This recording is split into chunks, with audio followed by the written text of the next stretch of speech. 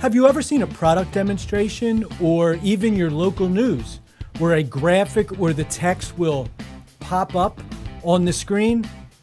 Hi, I'm Ken with LearningZen, and in this video, I'm going to show you how to use the pop-up zoom effect in Camtasia.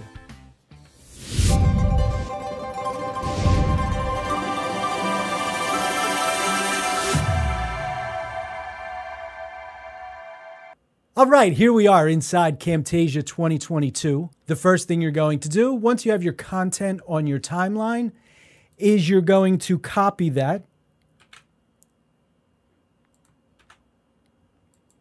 And you're going to place it on the track above your original content.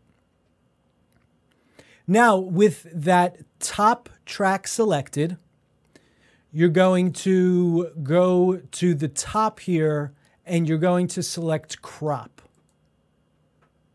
And now we're going to just crop down to this box. So let's bring this down to here. And I want to get it to as close as possible, because whatever is left is what's going to pop up on the screen. So there we go. So we have that set. And now you can't even tell that it's there.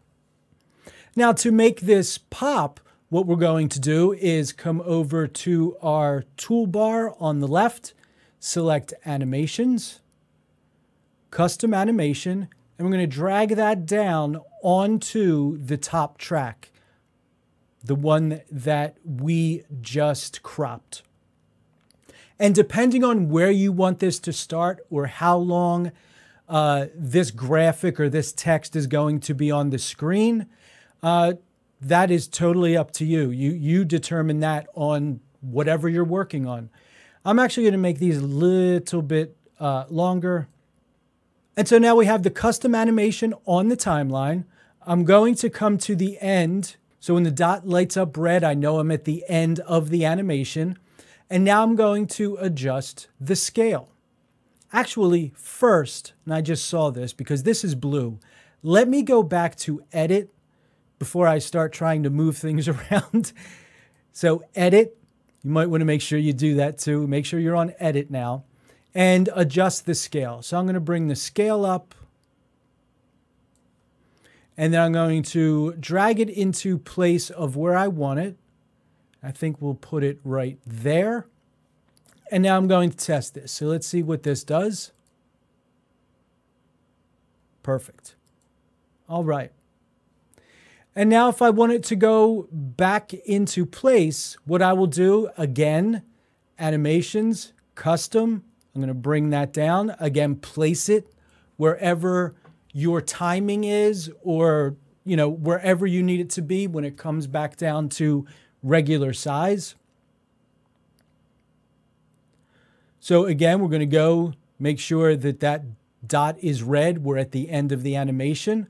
And now what I'm going to do is just adjust back so that it zooms back down. So to do that, what I want to do, now in this one, it's very simple, but in some of the projects you may be working on, it might not be as straightforward. Maybe you've already scaled up the image that you're using or the graphic, and now you're going to manipulate it again. So the first thing that I always do when I'm bringing anything back down to where it originally was is I go back to where it started. So I'm going to bring my playhead down and bring it on that initial dot there. And I can see that the scale was 150 and all of the position was 0.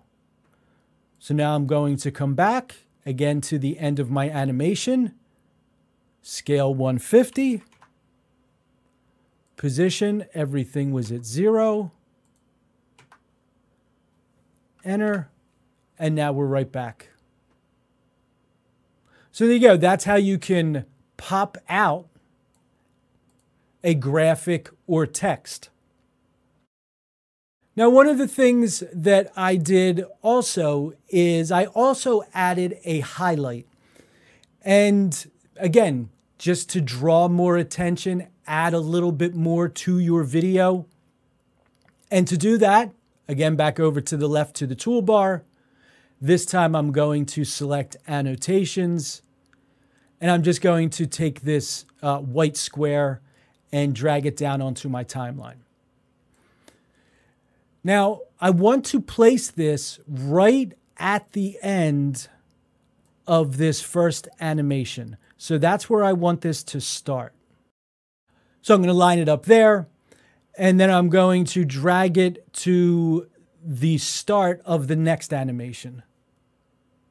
And here is my box. I'm going to bring it down to where I want to place it. And what I want to do is highlight this 30 to 50% of their salary. Now, obviously, it's being covered. So what I'm going to do is bring down the opacity so that I can see through. And now I can make my adjustments. When you're making these minor adjustments, I would recommend that you make sure that the snapping is turned off. And to do that, you would come up to View and enable canvas snapping. I have it turned off. So if it's on for you, that's if you're seeing the yellow lines on the canvas. You can click here and disable the canvas snapping, and that'll let you have a little bit more control of your sizing here. All right, so we're good there. Now, I don't know about you. I haven't seen too many highlights that were white. Most of the time they're yellow, and yellow is perfect because it's easy. It's easy to change. So what you'll do now is come over to your properties on the right where your shape is, and we're going to adjust the color. And quick tip, to get to yellow, the hex key is hashtag FFFF00. So if you just come down and click and change these last two Fs on the default and put in 00, enter, now you're yellow. There we have that. Okay, so let's run this through and see real quick. That's good. I think I'm going to bring the opacity here down a little bit. I want people to be able to see the text, and the yellow to highlight it, not cover it. So I think right there is good. Maybe I can make it a little brighter. There you go. All right. Now it just pops on. Great. What I'm going to do is I'm going to make it so that it comes across as if a highlighter is being drawn across the screen. And to do that, again, I'm going to go to the left to my tool menu. This time select Transitions. And the transition I'm looking for is Slide Right. Now I'm just scrolling down. If you wanted to get to it quickly, you could come to Type and go to Wipes, and your Slide Right is right there. So I'm going to bring that and I'm going to put it onto my highlight. I'm going to drag this out a little bit, and let's see what this looks like now.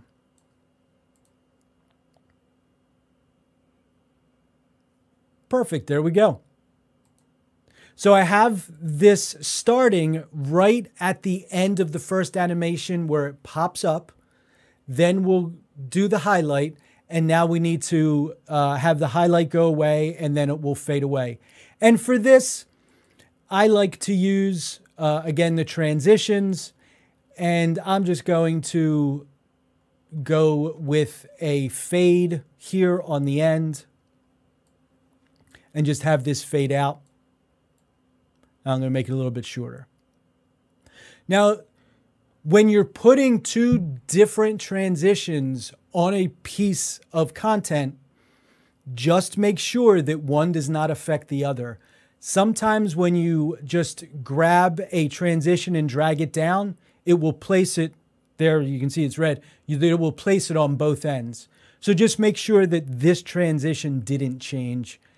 And I just clicked on the transition, and if you look on the right on the properties, Slide Right, we're good to go. So let's take a look at what this whole thing looks like now. Highlight.